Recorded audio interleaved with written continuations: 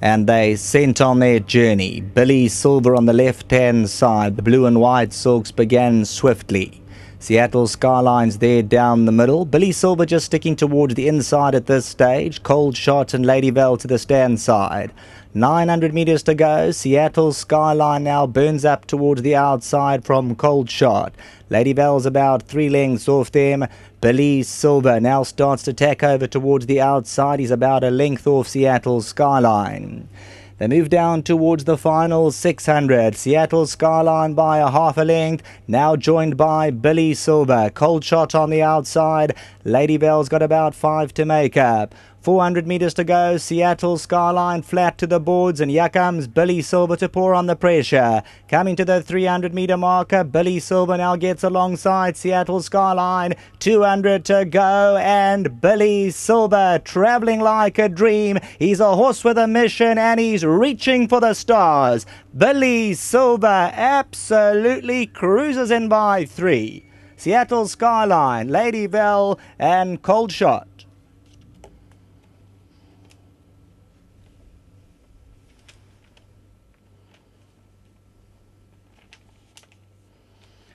Well, this is very, very impressive, and at the same time, you don't want to get too carried away. He's a superb specimen, but he has not beaten much here, but it's the way that he disposes of the opposition. Dennis Bosch, he's always been full of praise for Billy Silver. He wins a novice plate, as one would expect. He beats a horse called Seattle Skyline, who's been there or thereabouts. He runs second. Eye-catching Lady Vell and Cold Shot. Of course, Billy Silver, like I mentioned earlier on, he was the lead pony and best barn buddy for Secretariat, who won the 1973 Belmont Stakes, the Triple Crown, by an amazing 31 lengths. A horse called Eddie Sweat also named alongside, but Billy Silver, Anthony Del Peche just takes him through his motions, and thanks very much to Dennis Bosch during the week. This would have been the longest minute and a half wait, but it's now over. There'll be a lot of relief as number 2, Billy Silver in those colours, destroys the opposition. Back to the studio.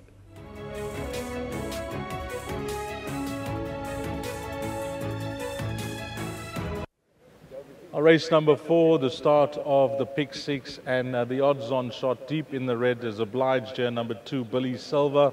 He's a son of Silvano. Well done to Mr. A. Singh and our good mate Sherwin Jerry, who's on course today. They own him.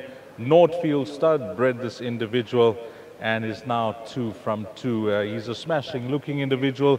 He's got a wonderful temperament about him, and the big plus and the big positive is that he just seems to take everything in his stride, and he's a horse that looks to have gears, then. First of all, we had a bit of a problem. We had to talk to the club, so I want to thank them for at least leaving the race on. That was my main object, to see him run, come out the maidens. Yeah, big thank you to them. To Sherwin and his partner, what can I say? He deserves a nice horse. Even though it's a 4-horse field, whatever, you still got to get there. And very well done to Ant. He said he's such a laid-back horse. He will now have his horse sickness and get shipped off. Anthony's very bullish about this horse. I haven't heard a jockey speak about a horse like this. He said he's good enough to go overseas. So we've got 3/4 of the way there. Anthony will help me in Cape Town and before he goes. And then we'll take our chances. Well, all the best to him, and they say a good horse finds you, and hopefully it turns out to be, what you expect of him. Yes. And next we'll see him in Cape Town. And when does he leave? Then you mentioned the African horse sickness vaccination, but when will he leave? You mentioned you want to be there 2 months prior to the race this morning. I haven't travelled much. I've travelled to Joburg. I've sent Marty Crystal to the Cape. I will send him there on the side. I'll speak to Sherwin, but at least 2 months, somewhere around there. We got 40 days or something after the horse sickness. So from there, we will ship him off as early as possible. Okay, you're on a high. Can you help us with anything else left later on? I just got asked up coming and my day is done. I had a very stressful morning. Whether you got a bad horse or a good horse, I think if you got a good horse, it's even worse because you don't want to flop. Imagine getting flopped in a 4-horse field. Well, you know what Usain Bolt feels like now when he steps up to that 100-meter plate? Yeah, you know, the smaller fields, I've seen 6-horse field jockeys getting boxed in, and top jockeys, Mr. Dalpej, few of them, it happens. Sure. You have a big field, everything goes right, you have a small field. But I'm just glad it's behind these, and well done to Sherwin and the partner as well. And again, big thanks to Anthony. So, thank you. All the best to him. Thank you. Well done, Dennis Sports. Let's get jockey Dalpej in, and well, the floor is yours, Bonji. No, well, you know, he's smart. He talks for himself. He's got such a lovely temperament. He's got a lovely attitude, and he's got everything right about him to be a very good horse. You know, obviously today's a 4-horse field. Won't get carried away, but whatever's in front of him, I think he had to beat. He's a special horse. I think Dennis is going to have a lot of fun. I think this is the best horse I think he'll train. And Dennis touched on one thing, 4-horse field, things can go wrong, but he just took it in his stride. Very sensible as well. Yeah, there's nothing we can go wrong with this one. He'll get you out of trouble. Well, the numbers in the frame, all the best with him moving forward. Thanks very much. Anthony Dalpej. Let's get Sherwin in. And as Dennis mentioned, Sherwin's a big supporter of his stable, big supporter of racing.